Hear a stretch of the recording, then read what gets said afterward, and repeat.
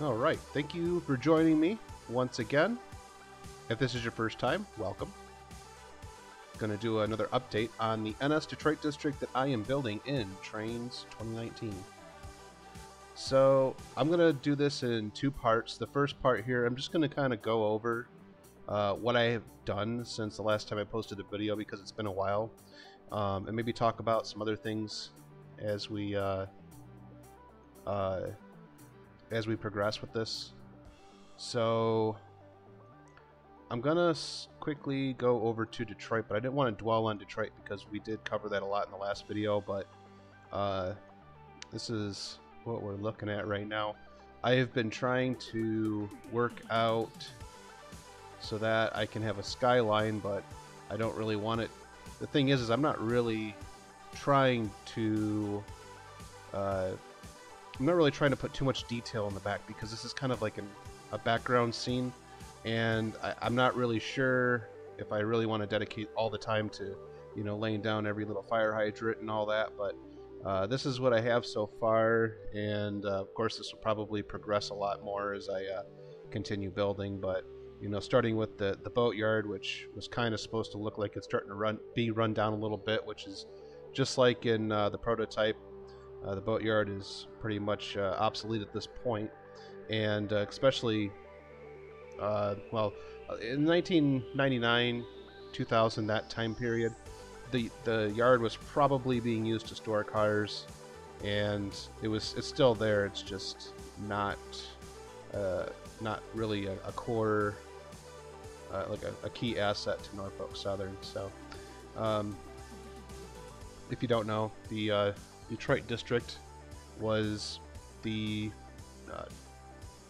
Wabash Railway, and the Wabash, you know, it was known for being one of the few railroads that would bypass Chicago to connect to the west. It would run all the way to Kansas City from Detroit, and now it did connect to Chicago, but Chicago wasn't its focal point. Mainly it was moving freight out west between the west and Detroit, which was a much bigger economy, a much bigger market in the during the Industrial Revolution. So I don't know if you can see my cursor because I've changed it a couple times and I don't remember if I had it on or off, but anyways, the tracks that you see spurring off to the left side here, that was the line that would go to the Fort Street Union Depot. That would have been like milepost 0 for the Wabash, and it would actually share with the Pere Marquette. There's a CSX yard over here that hasn't been built yet.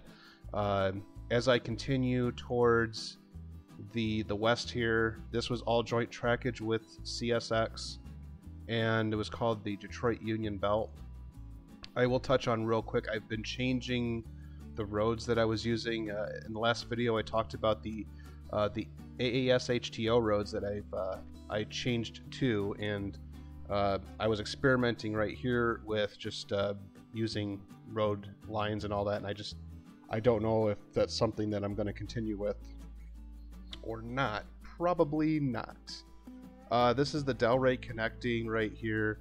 That's actually a steel mill railroad short line that served U.S. Steel over on Zug Island, and for that I'm going to have this connection, and then I don't think there'll be anything further past that, just the connection track there, just enough to interchange a coke train or some steel cars. I'm not really too familiar. I know coke trains would be delivered here, but as far as what other traffic was delivered, I'm not too quite sure. The Detroit Produce Terminal right here, and then the intermodal yard that we covered in the last video there, the reserve yard. I haven't done much with Delray, so I'm going to skip right over Delray in this video, as well as the bridge, because I think we've already covered the bridge too. For this particular area, I've been working on just how it should look, and this is still very bare at this point. We've got some more. Okay, so I do want to talk about the tri-level dock. Detroit, one of the last auto factories in Detroit in Dearborn is the Rouge plant, and it's a very big facility. If you ever look it up on Google Maps, you'll see it's quite large. The Rouge plant builds the Ford F-150 and the Mustang. So I've got the Ford F-150 laid out here. That would be something that would be loaded at this location. So that's just kind of a point towards accuracy, and I've got the auto ramps laid out now. Again, just kind of, you know, laying stuff out, seeing how it looks, and then going back later on and changing it out as, you know, time goes on. Oakwood Yard, again, still trying to figure out what this section of the yard was used for. Not really too sure just yet. I know this was the Triple Crown facility, and I say it like in past tense, but it still is, even though Triple Crown is has been abolished on most of NS routes. The engine servicing facility, which wasn't too spectacular, it does feature a 2-stall roundhouse, just as the prototype, and this actually fits pretty well. And then right past the engine servicing facility, there we go. We've got the, as far as I know, this is the on-duty location for NS crews. We're going to cross over. I have put these roads in and built the wall on the other side there just to kind of give it some, give it a level. This is kind of a complex process right there. And then we've got the manifest yard here. From what I can gather is that trains arrive into the yard that's on the left side and are switched and sorted out in the yard that's on the right side. And then, so I'm not gonna, like I said, I'm not gonna dwell on. Oh, I did get. Okay, I will just touch on this. I did find some Conrail patched NS engines right here, or should I reverse that? It's an NS engine. How should I say this? It's a NS locomotive that has been patched on. Whatever, not important. You know what I'm saying. So that would have been something that had been very common in the late 90s, early 2000s, when Conrail equipment was still in its blue color, but just patched over with either a white or a black number board.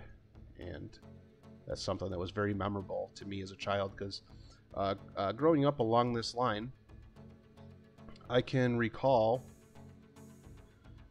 seeing, well, NS engines. And it was just, you know, back in the late 90s, it was still kind of uncommon to see foreign power, so you'd see, you know, tons of NS engines, and I liked the NS, but I grew to appreciate it more later on. But then, you know, starting in the late 90s, or in early 2000s, you started seeing the Conrail blue, and that piqued my interest, and I really liked Conrail. Still really like Conrail, but NS just is kind of a, I don't know if it's a nostalgic thing or what, but I'm going to speed up now because I wanted to get over to the airport. I've been doing a little work here, so there is like a county road commission. This is like their storage yard right here, so I got that put together. Over on this side, obviously, it's the Detroit Metro Airport, and you know, if you live in the Detroit metro area, or you know anything about it, you know that in the early 2000s, Northwest Airlines, this was one of their hubs, and this is obviously something I really wanted to, you know, make sure was there, and I was very happy to find those on the download station. So the signaling on this route, again, I am modeling it prior to the Safe Trainz signal installation. That is going to be so it was basically the before the bidirectional signaling was placed and installed, and the Safe Trainz signals replaced the Searchlight signals. It was kind of a combination of Searchlight Wabash signals, and then later on NS signals that would come along after that. So now that's what we got going on now. Because it was directional running, the track on the right side was for westbound traffic, and the track on the left side was for eastbound traffic, as far as your relative to what you're looking at right now. And the the purpose essentially was the rule was essentially is if you could run a train in any direction. However, in order to run a train in the opposing direction, you had to do a track warrant to protect the train movement. So I'm modeling it in that era because that was all the way up until even CP Rail trackage rights started. That was how that looked. So Romulus is kind of a hot spot to interchange with CSS, or not interchange. I'm sorry. I'm starting to just talk and not really know what I'm saying anymore. Romulus is a crossing of the CSX line. That's their Saginaw subs. This is CSX's primary main line into the Detroit area, right there. Okay, so and continue on. The other searchlight signal right here. They were placed kind of far back from the actual crossing, much further away than the new safe Trainz signals are. Let's see. This would be.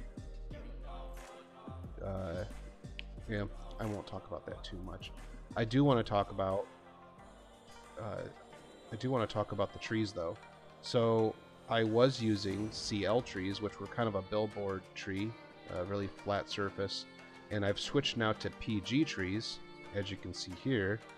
And if for reference, that this right here, this shrub is a billboard style. It's flat and just kind of like that. From this angle, it looks great, or it looks fine.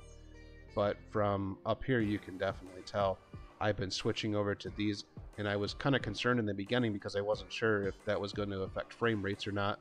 But as of right now, it doesn't seem to be hurting anything. So some straightening out. I don't know. I'm trying to get things straightened out the best I can, but you can definitely tell the track is not as straight as it could be. Intermediate signals. I'm having a lot of trouble with signals right now, and my main trouble is that locations where a signal should display a clear signal, or like a signal that would signify a straight route, is giving me like a diverging route, a diverging clear, and I'm getting like on a mainline stretch where I'm not diverging at any point. It's giving me approach diverging signals and whatnot, and it's just it's becoming a. I don't know if it's because I built the wrong way, or if I need to do something different, or if it's just something that I can't control. But I am definitely I'd be interested to find out how to fix that. This is coming into Belleville, so Belleville is kind of like the borderline between the urban Detroit metro area and then the rural farm southeast Michigan countryside that's on the west end of the line, which is one of the cool things about this route is that it's very much a mix of both. You get half of it is in the city, half of it's in the country.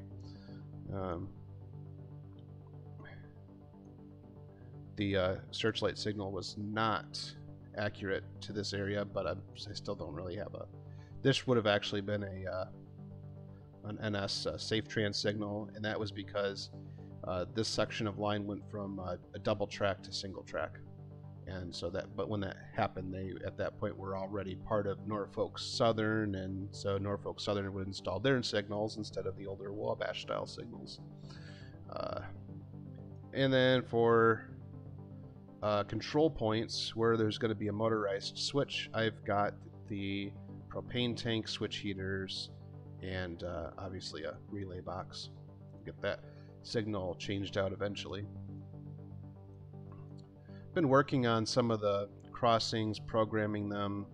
That's becoming kind of a it's a lengthy process. However, it is definitely much easier than in the past.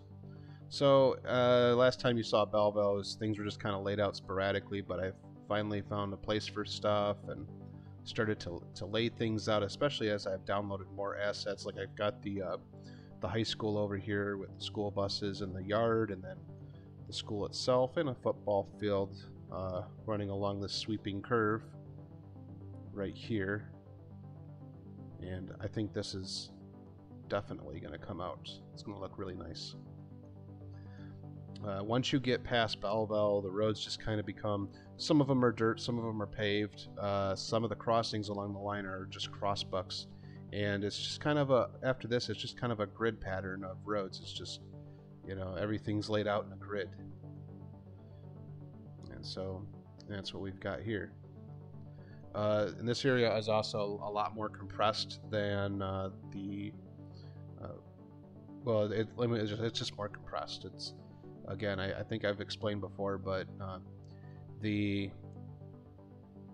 my thinking, my logic on building a route in Trainz, and it's one of the great things about Trainz, is that it does not have to be to scale, and it could be whatever you want it to be, and something that I really like.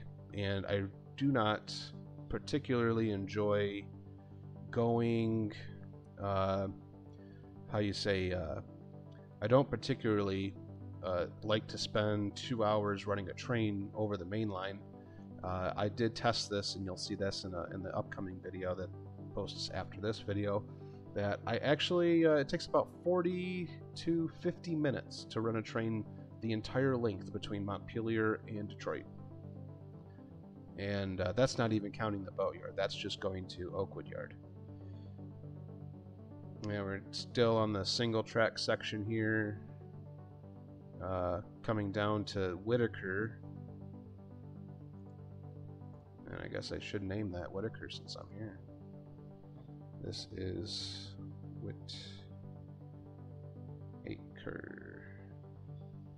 Whitaker,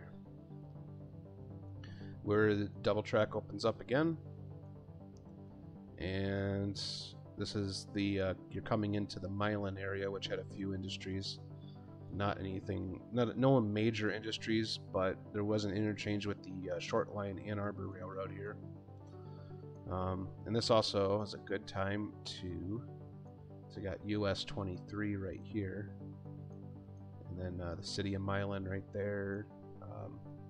You can see the lake in the background there, and then of course the Ann Arbor Railroad, which crosses on a bridge kind of over a little bit of a causeway going that way. So I've got that in there too.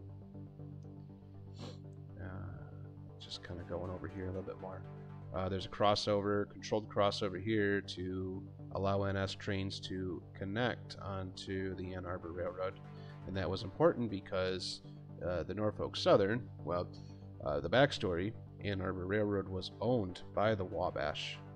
And the Wabash divested of that through I'm sure it's more complex than that, but essentially sold it to the Detroit, Toledo, and Ironton.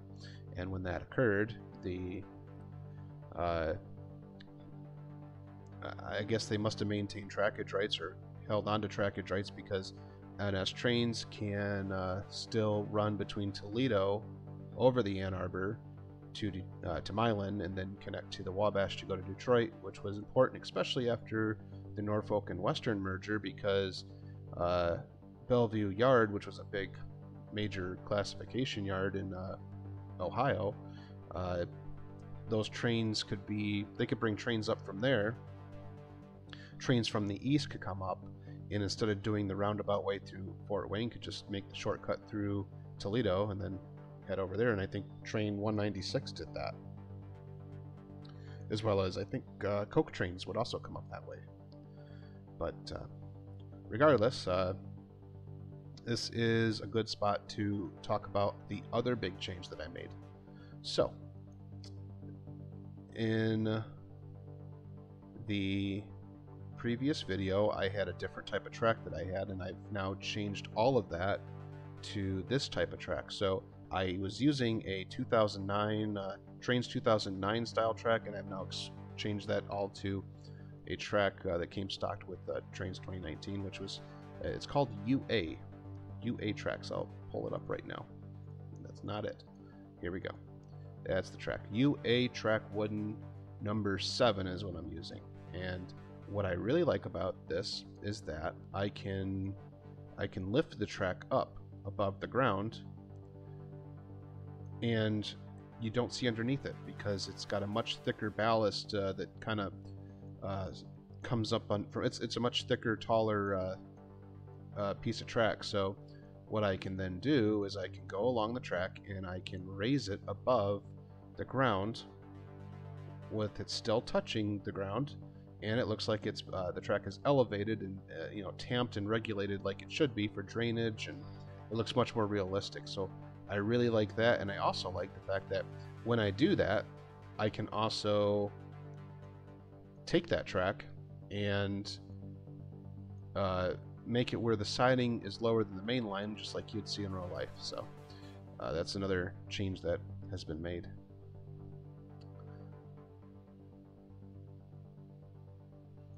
Alright, so I'm going to speed up now because we're coming to an area where I don't really have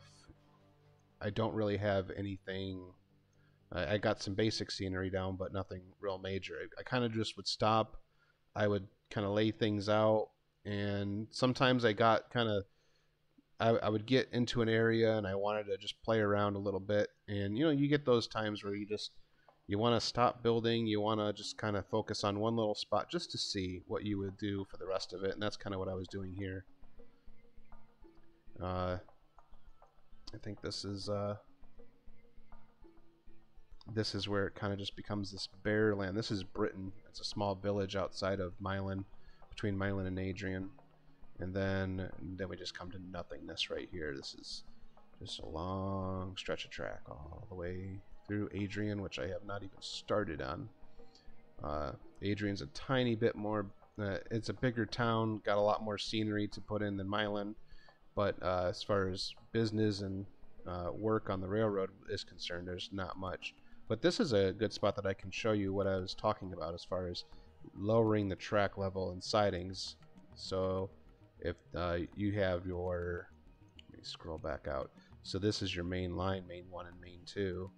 And then this right here, what you would do is you would go into your advanced settings under tracks, and you can get a vertex height. So you can either set a vertex height, or you can find one that's already exists, and you just click on it. If you have it on this setting here, get vertex height, click on the spline, and it'll tell you what you have. There's 0.35, which is just enough to raise that track up. And let's say I want to lower the track in here, so that's 0.35 right now. Right here, this is still 0.35, but if I want to change that to 0.10, I can then click apply vertex height, and then I can start to set the vertex heights, which you'll see how that looks in just a second.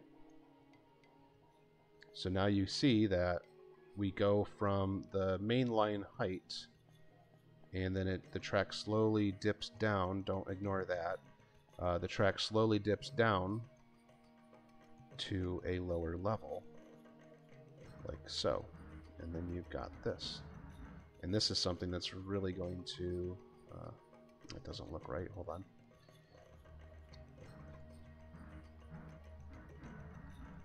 Did I apply it to here? I did. And there is the... Is everything level? Is everything level in here? Everything's level. Well, we'll have to work on that. That's not the purpose of this video right now, not to work on anything, just to give you guys an update. So continuing on through Milan, that's also Adrian, and that's also an interchange with the Adrian and Blissfield Railroad. I can kind of scroll out while we're here just to kind of give you an idea of just how big this map is. Drop that for a second. So Detroit on your right side, going to the left, which is west towards Montpelier, Ohio, the entire length of the Detroit district, and then it becomes the Huntington district after Montpelier. And this stretch is obviously not to scale and scaled down, which I think is going to add to, it's going to keep things interesting because you're not spending so much time going from place to place. You can kind of get more enjoyment out of it as far as running trains and trying to maybe move multiple trains, or just You know, even if you just want to sit in one train and ride it all the way, you're not dedicating 2 hours to doing that. So,